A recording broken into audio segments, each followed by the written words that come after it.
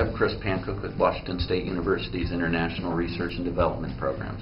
I'm here to talk to you a little bit about our ripple effect and the mud stoves that we use as one of the interventions to cut back on the amount of wood that's used in the villages for cooking, as well as keeping the atmosphere or the area that they're working in a little bit healthier with less smoke.